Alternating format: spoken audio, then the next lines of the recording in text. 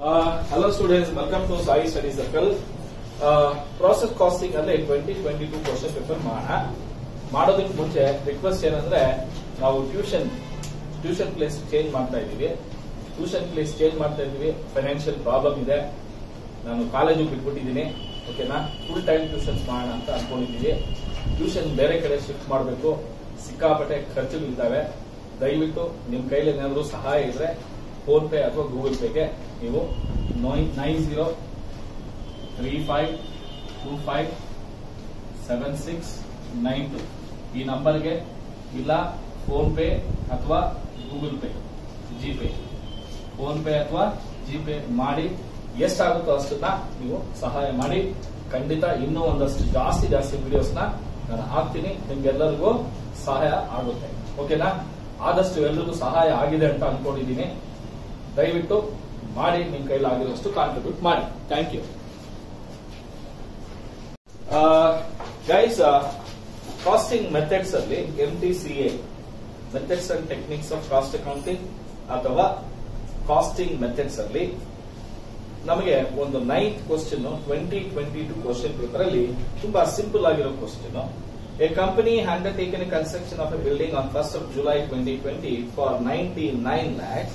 The details regarding contract on 31st March 21 are as follows. Materials direct from suppliers, from stores, direct labor, direct expenses by the plant installed, administrative overheads chargeable to the contract, material returned to supplier, material returned to stores, material on hand side, accrued direct labor, accrued chargeable expenses, subcontract cost, work certified as approved by the architect, work uncertified at cost, cash received 90% of work certified, charge depreciation at 15% per annum on the value of the plant. Prepare contract account and contractee account ಅಂತ ಹೇಳಿದ್ದಾರೆ. ಕರೆಕ್ಟಾ? ಈಗ ಹೆಂಗ್ ಮಾಡೋದು ಅಂತ ನೋಡೋಣ. ಈಗ first contract ಅಕೌಂಟ್ಗೆ ಒಂದು ರೂಲ್ಸ್ ಹಾಕೋಣ. ಕಾಂಟ್ರಾಕ್ಟ್ ಅಕೌಂಟ್ ನೋಡಿ, ಕಾಂಟ್ರಾಕ್ಟ್ ಅಕೌಂಟ್ಗೆ ರೂಲ್ಸ್ ಈ ತರ ಹಾಕಿದೀನಿ. ನೀವು ಇದೇ ತರನೇ ಹಾಕೊಳ್ಳಿ. ಮತ್ತೆ ಫೋನ್ಗಳೆಲ್ಲ ದಯವಿಟ್ಟು ಸೈಲೆಂಟ್ ಮೋಡ್ ನಲ್ಲಿ. ಓಕೆನಾ?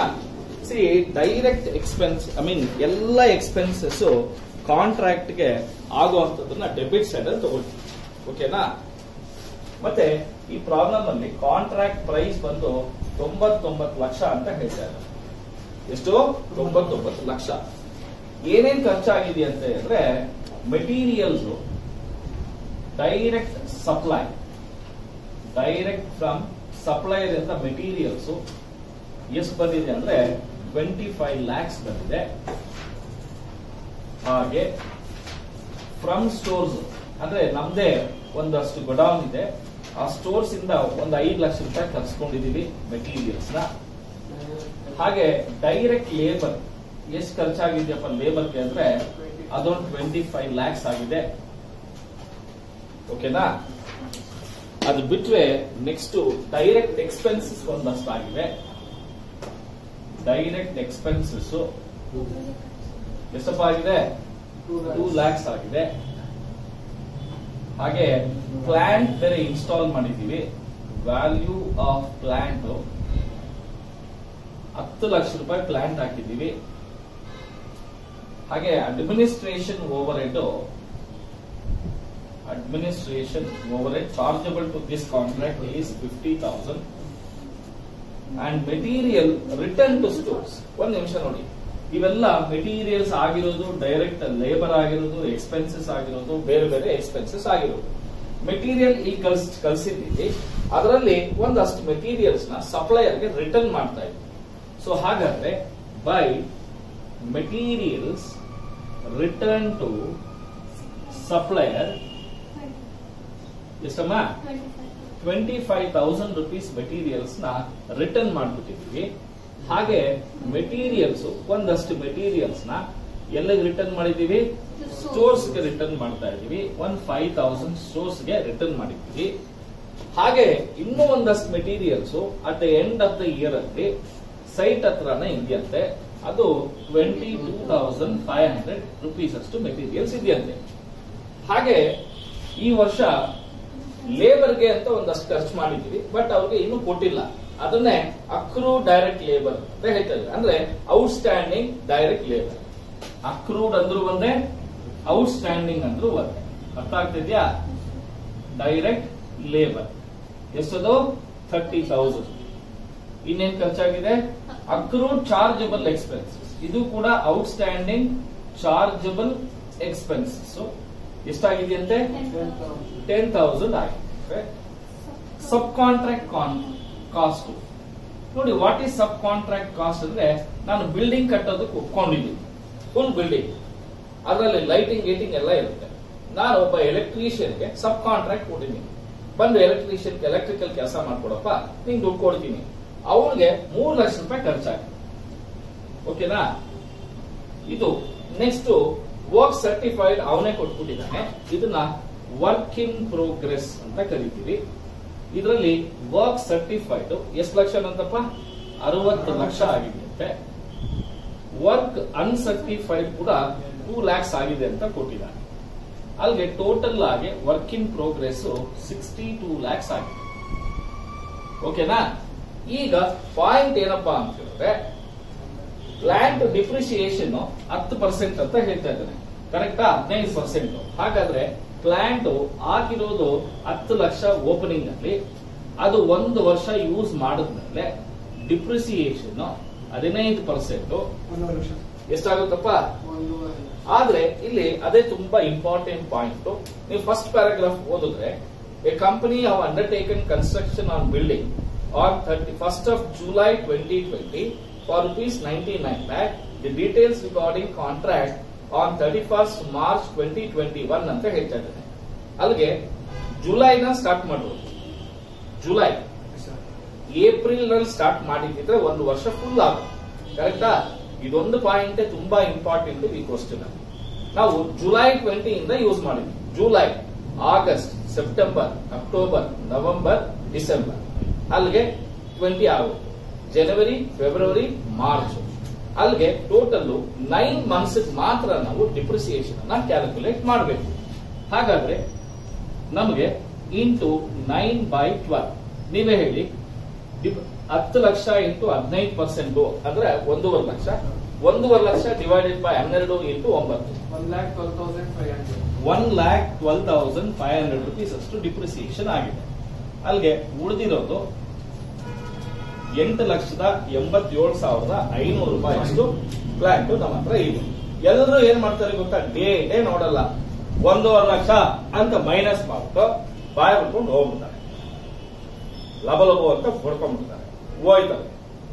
ಅರ್ಥ ಆಗ್ತಿದ್ಯಾ? ಇದು ಡೇಟ್ ವೆರಿ ವೆರಿ ಇಂಪಾರ್ಟೆಂಟ್. ನೋಡಿ, ಕಮೆಂಟ್ಸ್ ಆಗಿರೋದು 1st of July 20, ಎಂಡ್ ಆಗಿರೋದು March 21. ಕರೆಕ್ಟಾ? ಅಲ್ಲಿಂದ ಅಲ್ಲಿಗೆ ಎಷ್ಟು ತಿಂಗಳಾಗುತ್ತೆ? 9 ತಿಂಗಳಾಗುತ್ತೆ. ಕ್ಲಿಯರಾ? ಓಕೆ. ಈಗ ನಮಗೆ ಬರುವಂತದ್ದು ಕಾಂಟ್ರಾಕ್ಟ್ ಕಂಪ್ಲೀಟ್ ಆಗಿಲ್ಲ. ಹೌದಾ? ಎಷ್ಟು ಕಂಪ್ಲೀಟ್ ಆಗಿದೆ ಅಂದ್ರೆ ನೋಡಿ, ಟೋಟಲ್ 99 ಲಕ್ಷ, 1 ಕೋಟಿ ಅಂತ ಅನ್ಕೊಳ್ಳಿ. ಅದರ ಅರ್ಧ ಎಷ್ಟಪ್ಪ? 50 ಲಕ್ಷ. ಕರೆಕ್ಟಾ? ಆದ್ರೆ ವರ್ಕ್ ಎಷ್ಟು ಕಂಪ್ಲೀಟ್ ಮಾಡಿದೀವಿ? 60 ಲಕ್ಷ. ಅಂದ್ರೆ ಮೋರ್ ದ್ಯಾನ್ 50% ಕಾಂಟ್ರಾಕ್ಟ್ ಕಂಪ್ಲೀಟ್ ಮಾಡಿದೀವಿ. ಹಾಗಾದ್ರೆ ಎಷ್ಟು ನೋಷನಲ್ ಪ್ರಾಫಿಟ್ ಬರುತ್ತೆ? 5, 10, 1, 8, 10, 20, 2, 10, 12, 14, 1, 1, 2, 3, 3, 8, 11, 71,40,000. ಕರೆಕ್ಟಾ? ನೋಡಿ, ಇನ್ನು ಯಾರು ಏನು ಹೇಳಿಲ್ಲ. ನೋಷನಲ್ ಪ್ರಾಫಿಟ್ ಕರೆಕ್ಟ್ ಅಲ್ಲೇ? ಕರೆಕ್ಟಾ ಇಲ್ಲ? ಒಬ್ಬನು ಮಾತಾಡ್ತಾ ಇಲ್ಲ. ಎಕ್ಸಾಮ್ ನಾಳೆ ಇಟ್ಕೊಂಡು 70 lakh 90,000. ಕರೆಕ್ಟಾ? ಇದಾ 17 lakh 70 ಸರ್, ಅಲ್ಲ ಸರ್, ಟೋಟಲ್ ಬಂದ್ಬಿಟ್ಟು 70 lakh 90,000. ಇದಾ? ಇದ್ರದ ನಾನು ಡಿಫರೆನ್ಸ್ ಹೇಳಿದ್ರೆ ನೀವೆಲ್ಲ ಏನು ಯಾವ ಸಿಸ್ಟಮ್ ನಲ್ಲಿ ಇದ್ದೀರೋ ನೀವೆಲ್ಲ. ನನ್ನ 7140 ನಲ್ಲಿ 7090 ಹೋದ್ರೆ 50,000 rupees ಬರುತ್ತೆ. ಅಷ್ಟೇನಾ? ಪಕ್ಕನಾ? ಟೋಟಲ್ ನೋಡ್ರಿ ಇನ್ನೊಂದ್ಸರಿ ಚೆಕ್ ಮಾಡಿದ್ರಿ.